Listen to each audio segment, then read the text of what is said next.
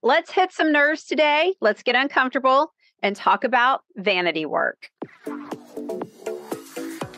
Welcome back, friends. This is your place for cutting-edge tools, exercises, best practices, and modern leadership strategies. Because when the world is changing, it's time to bring our leadership styles along for the ride. Whether you're a company leader, a corporate visionary, an entrepreneur, this show gives you new insights into the neuroscience and the language of leadership, plus practical steps and tips to lead your teams in a powerful way. It'll also help you keep your people happy and engaged, all while achieving your biggest goals. I'm your host, Jen Thornton. I'm a talent strategist, a brain-based executive coach, speaker, and the founder of 304 Coaching. Now let's fix leadership. I love to talk about vanity work because everyone, myself, you, everyone we work with, we do vanity work every single day. And in today's busy world, no one has time to do work that honestly doesn't matter. But for whatever reason, we do it. So what is vanity work? Well, let's see. There's a lot of different versions of it.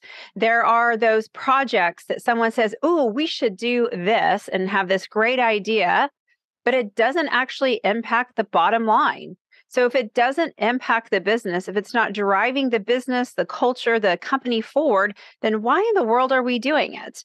We're doing it because we think it's cool, because we think it's awesome, and because it's our own vanity that's driving the need of the project. Another vanity item that many of us do is we attend meetings that we really shouldn't be in because our ego wants us there. We think we have to be there because of whatever reason. We might miss something that we should have known about, or maybe we think our team can't handle it, but we go to a lot of meetings because our ego wants us there, not because we actually need to be there. Vanity work can also be, oh gosh, I've seen this so many times. You maybe have some new software, a new way of doing things, but there's this one executive who can't accept or doesn't want to learn something new.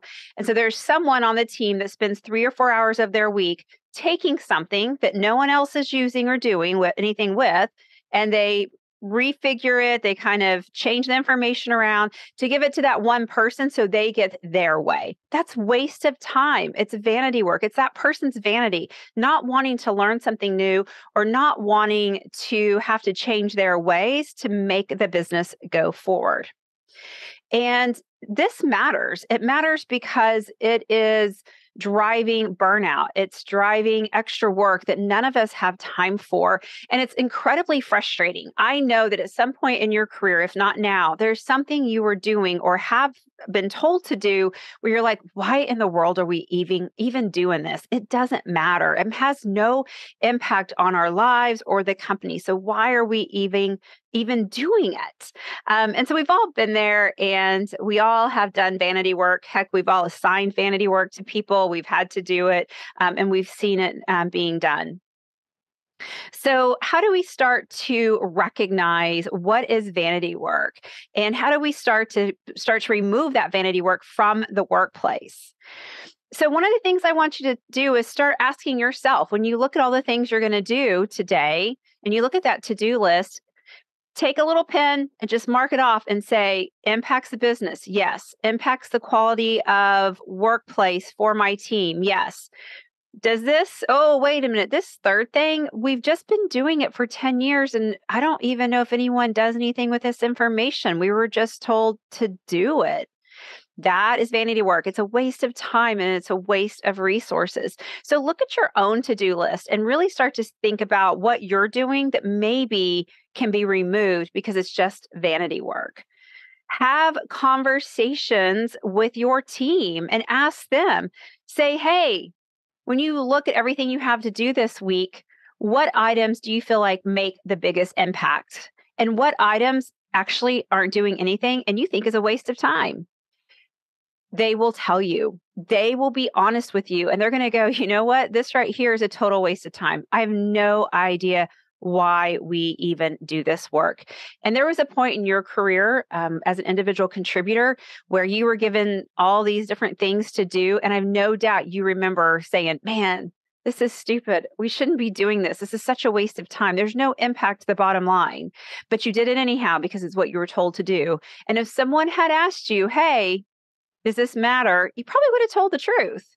And that's why we have to not only look at our own work and see what we're doing that could be considered vanity work, we also have to have conversations with everyone on our team and ask them, what are they doing that they feel like they shouldn't be doing? You also want to start getting really honest about meetings. I cannot imagine why we have to have so many meetings. We have pre meetings, post meetings, the meeting about the meeting, the actual meeting, the meeting to prepare for the meeting.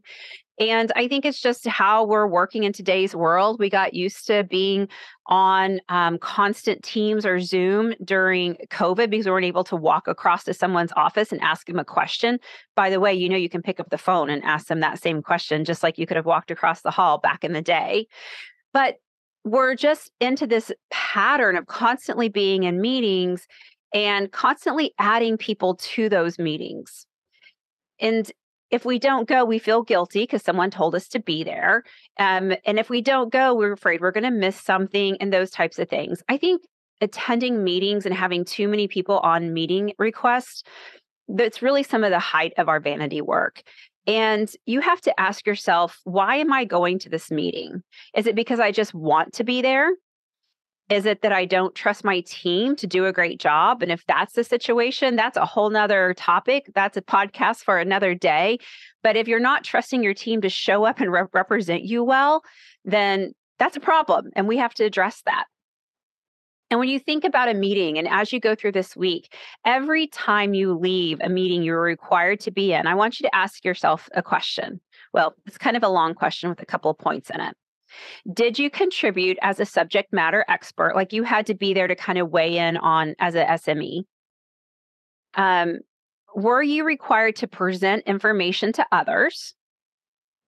Were you required to make a decision in that meeting? And did you leave with any actions, anything that you have to do?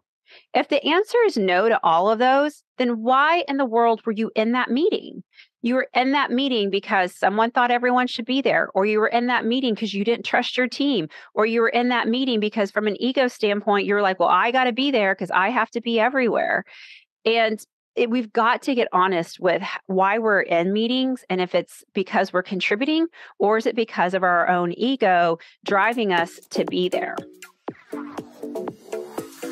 Let's take a quick break from the conversation.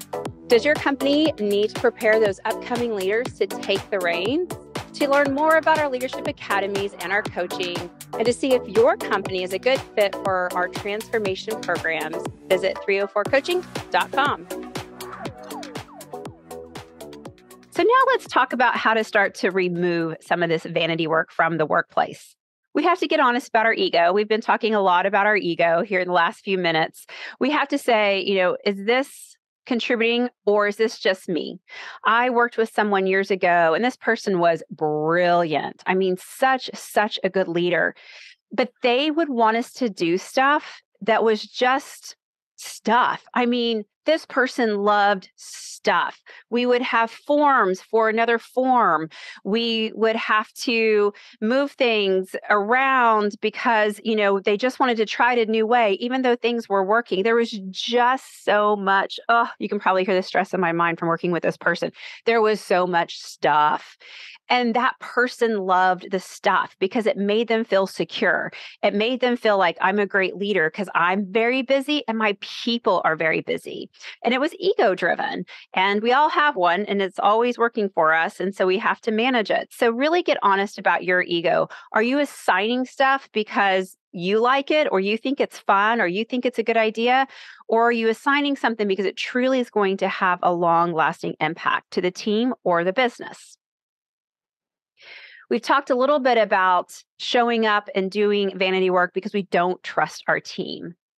If that is you, get serious about that. Get serious about, is it a development issue that you have to do some development? Is it that you haven't taken the time to educate or train them on how to handle themselves in front of a specific person so that they are, equipped to understand how to respond to executives or something like that? Is there a performance issue that you have not addressed? Get honest with yourself about why you don't trust your team members and why you're putting extra vanity work on top of you and others because you don't trust your team. Then the hardest thing, I think, is you have to start having conversations and be honest with those who are asking you and your team to do vanity work because you're getting asked to do it all the time. I know you are. You're probably nodding your head right now, and that's okay. But you are getting asked to do work that you know isn't driving the business or is overcomplicating things. Or, it could be a simple little task, but this person wants a whole big, show and, production and this huge presentation where you're like, I could do that in 10 minutes. Oh, okay. You want me to do 4 hours worth of work for 10 minutes? Okay, I gotcha. So start having some really honest conversations with those asking you and your team to do vanity work. And in the words of Elsa, just let it go. You have to let go of work that we used to do that no longer matters. You have to let go of work that you think is cool and you think is awesome, but at the end of the day, no one's using. You have to let go of showing up and being seen in every single meeting because it's causing everyone, you included, to work extra hours and to feel overwhelmed. And you have to start to get really, really honest in those situations where other people are talking about work that doesn't matter, that vanity work, or you're being asked to do it. But, when you're sitting in that meeting and something like this comes up, think back to our conversation today. Think back to, man, is this really the impact? Or ask the question when someone says, I think we should do this. Say, great, what impact do you think we will have by doing this work? What's the outcome you expect from this work?